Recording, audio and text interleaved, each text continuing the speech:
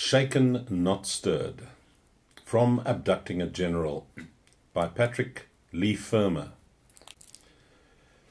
Mickey produced German uniforms for Billy and me. I can't remember where from. They were their summer field grey. He had got some campaign ribbons and badges, lance corporal stripes and caps, all quite convincing enough for the short time they would be seen. He even had a traffic policeman's stick with a red and white tin disc. We tried them on with our own Colt automatics on the webbing belts, with their Gott mit uns buckles, and with commando daggers as sidearms. The two corporals stood in the middle of the road, facing the junction, Billy right and I left.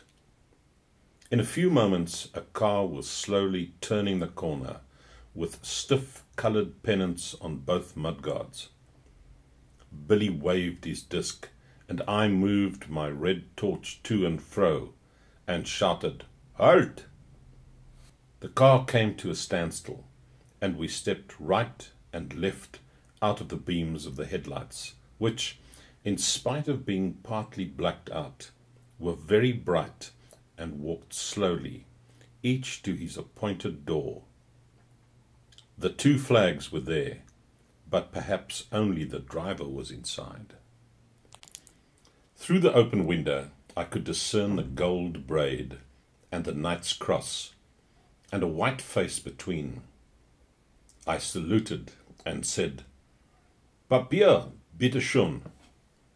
The general, with an officer-to-man smile, reached for his breast pocket, and I opened the door with a jerk. This was the cue for the rest of the party to break cover, and the inside of the car was flooded with light. I then shouted, "Hände hoch!" and with one hand thrust my automatic against the general's chest. There was a gasp of surprise, flinging the other round his body and pulling him out of the car. I felt a vigorous blow from his fist, and a moment later he was lashing out in the arms of Manoli, and, as there were no passengers, of Anton P. and Grigori as well. After a brief struggle and a storm of protest and imprecation in German, the general was securely bound.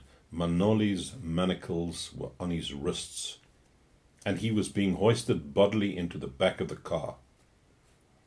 Manoli and George leapt in on either side, and Strati followed them.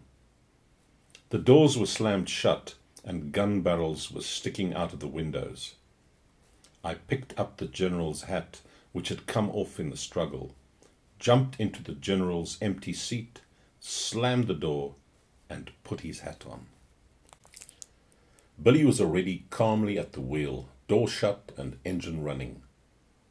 Half a second after I had opened the right-hand door, Billy had wrenched open the left. The driver, alarmed at the sudden chaos, reached for the Luger on his belt. Billy struck him hard over the head with a life preserver. George pulled him out of the car, and Billy jumped in, glanced at the petrol gauge, checked the handbrake, and found the engine still turned on. George and Antoni Z carried the driver, temporarily knocked out and bleeding, to the cover of the ditch.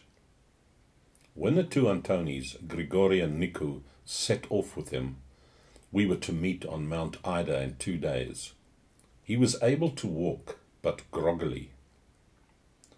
Mickey and Mitzo had rushed from their stations, and suddenly, except for Elias, the whole party was there, leaning into the car, or already inside it.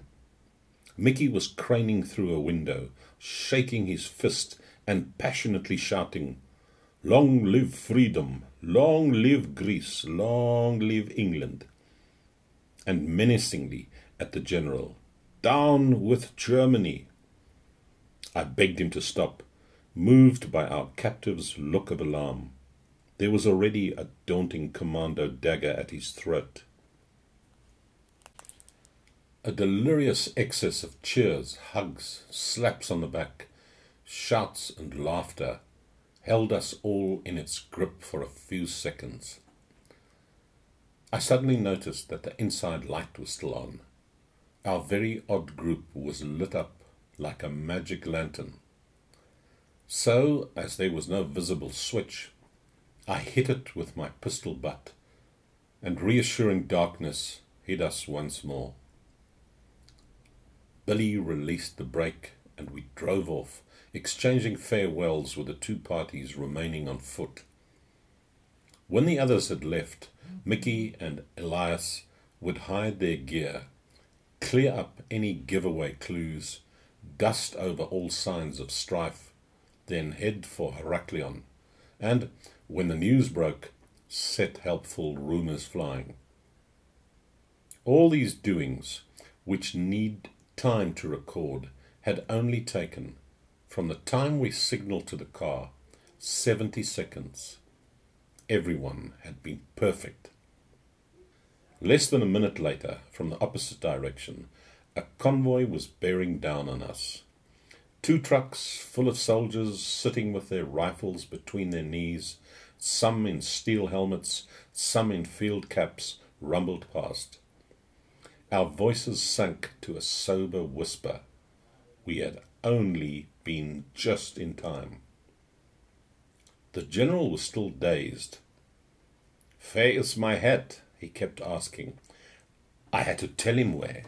In a few minutes we were driving through Knossos, and as we approached the Villa Ariadne, the 2 sentries presented arms. A third, warned by a 4th, raised the striped barrier. They must have been surprised when we drove on, but the sentries stamped back to stand at ease. I knelt on the seat, leant over the back, and said the words I had been rehearsing as slowly and as earnestly as I could. "Herr General, I am a British major. Beside me is a British captain. The men beside you are Greek patriots. They are good men. I am in command of this unit, and you are an honourable prisoner of war. We are taking you away from Crete to Egypt. For you, the war is over. I'm sorry we had to be so rough. Do everything I say, and all will be well." The little speech had a strong effect. "Sind Sie wirklich ein britischer Major?" "Ja, wirklich, Herr General. Sie haben gar nichts zu fürchten." He again bewailed the loss of his hat, and I promised to return it. "Danke, danke, Herr Major." He was still shaken, but improving.